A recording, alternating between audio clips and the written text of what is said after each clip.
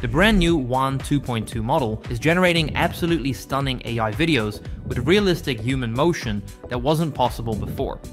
But here's what everyone's asking. Does it actually beat Google Veo 3 and Kling AI?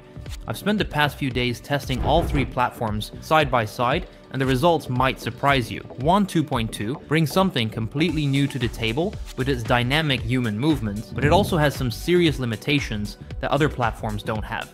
By the end of this video, you'll know exactly which AI video generator deserves the top spot in 2025, and more importantly, which one you should actually be using for your projects.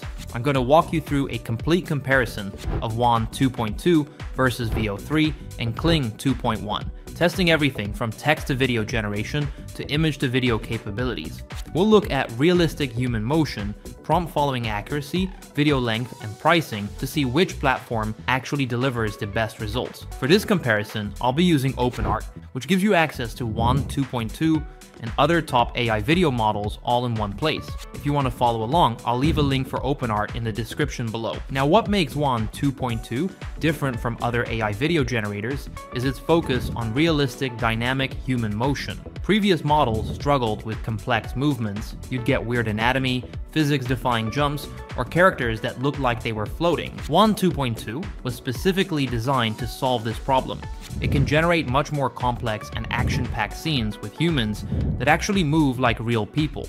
But being good at human motion doesn't automatically make it the best overall platform. Let me show you exactly what I mean. Let's start by really pushing these models to their limits with a challenging prompt about complex martial arts movements. First, I'll test Google Veo 3 with this prompt. A martial artist in a traditional waiki performs a series of fluid karate-kata movements in a Zen garden, transitioning from defensive blocks to powerful strikes, cherry blossoms falling in the background, golden hour lighting.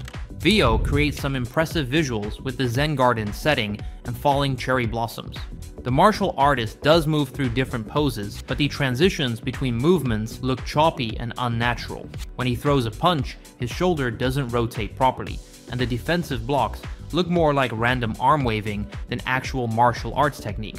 Also, for some reason, there are cherry blossom flowers flying out of his legs whenever he does a kick. Now let's see what Kling 2.1 does with the same prompt. Kling captures the Zen garden atmosphere well, and you can see the character moving through different positions. But the martial arts movements are completely wrong. The punches have no power behind them, and the character looks like he doesn't really know what he is doing. WAN 2.2, however, produces movements that actually look like real martial arts. The sequence flows naturally from one technique to the next. You can see proper hip rotation in the strike, and the overall body mechanics look like someone who actually knows martial arts. The movements have weight and intention behind them. The one thing you'll notice about WAN 2.2 is that it generates videos only up to 5 seconds, which means you won't be able to fit as much action into your prompts. Here's another example using a parkour scene. A parkour athlete runs across urban rooftops, vaults over air conditioning units, performs a precision jump between buildings, then rolls to absorb the landing impact. Gritty city environment, late afternoon shadows.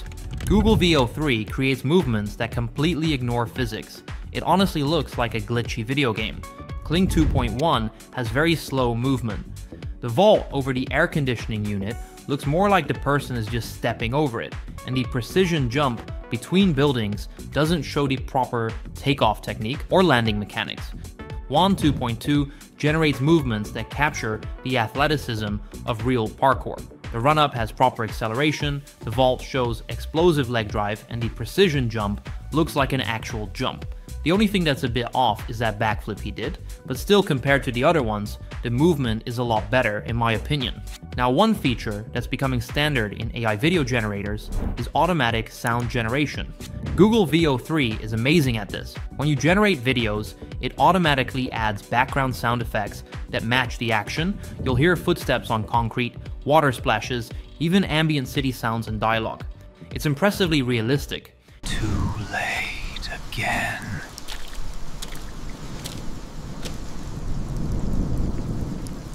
Kling 2.1 also features AI sound generation, but the quality isn't as good. Sometimes you'll get sounds that don't match the action, and some weird noises coming out instead of dialogue.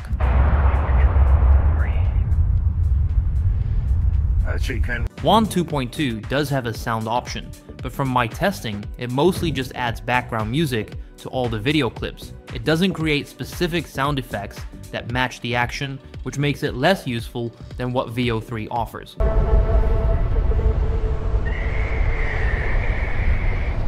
Now let's compare how these models handle image to video generation, which gives you much more control over your final result.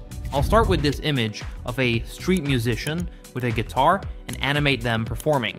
The street musician strums complex chord progressions, fingers moving precisely across the fretboard, head nodding to the rhythm, foot tapping to keep time.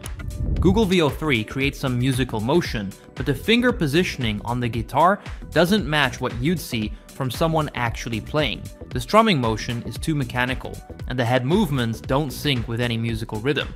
Plus the woman right here kinda glitches out. WAN 2.2 generates a much more authentic result. The finger positioning looks like real chord shapes, the strumming pattern has musical rhythm, and the body language suggests someone who's genuinely engaged with playing music. The subtle details like proper thumb positioning and wrist angle show attention to realistic human movement. However, WAN 2.2 doesn't follow some of the environmental details as accurately. While the movements look great, some of the background elements look very weird. Like this guy in the back suddenly has a guitar for no reason.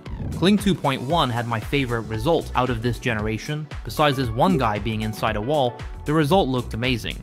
Now, one of WAN 2.2's biggest advantages is cost effectiveness. It's significantly cheaper than competing platforms. Since it's open source, you can run it on your own hardware if you have the technical setup. But for most users, accessing it through platforms like OpenArt is more practical. Let me walk you through accessing WAN through OpenArt, which I've found to be the most user-friendly approach. First, go to OpenArt through the link in the description and create your account. Once you're logged in, click on Generate Video right here. In the video creation interface, if you click on this drop-down section right here, you'll see a bunch of different models. Simply select WAN 2.2 and you're ready to go. So if you're creating content focused on realistic human movement, sports training videos, dance content, martial arts demonstrations, or any action sequences, and budget is a concern, WAN 2.2 is your best choice. The movement quality is genuinely superior, and it is very cheap compared to the other two. If you need longer videos, character dialogue, or you're working on content that requires consistency, Google Veo 3 remains the more complete solution despite the higher cost. If you're looking for something in the middle, I'd suggest going with Kling. It offers both great quality, and it's not as expensive as Veo.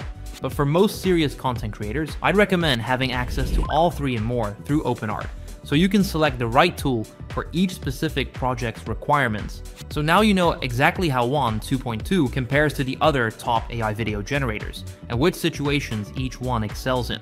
With OpenArt, you can access WAN and all the other top AI video models in one place, so you're not limited to just one platform's strengths and weaknesses. If you want to start creating professional quality AI videos with the best models available, click the link in the description to try OpenArt. Thanks for watching, and I'll see you in the next one.